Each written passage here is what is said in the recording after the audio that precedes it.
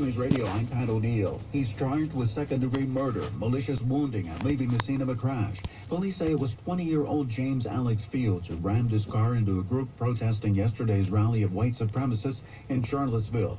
Derek Weimer was one of Fields' high school teachers in Ohio. I had him for history courses, so when we covered World War II and, we covered the rise of Hitler, he would often say how, Hitler's views were right. A 32-year-old woman was killed in the incident. Among those who were hurt, hospital officials say they have now discharged 9 people. 10 are still being treated, but are in good condition. That is a major improvement from last night when 5 were listed in critical condition. Fox's Allison Barber. In southeast Washington state, some residents of Adams County have been told to leave as a wildfire threatens homes and crops.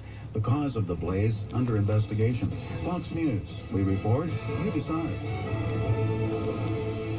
How can you get from here to there? We've got the answer from the WoodfieldNissan.com Traffic Center.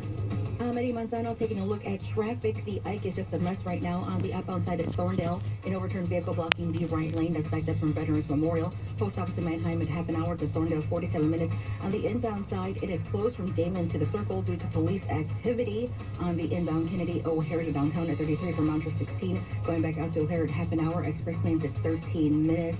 On the inbound Stevenson, backed up from Dan Ryan to Lakeshore Drive, 55 to LSD at 39 from the Tri-State at 29. On the outbound sluggish from Dan Ryan at Cicero, Lakeshore to the Tri-State at half an hour to 55 at 40 minutes. Inbound Dan Ryan, 90 to downtown at 27 minutes.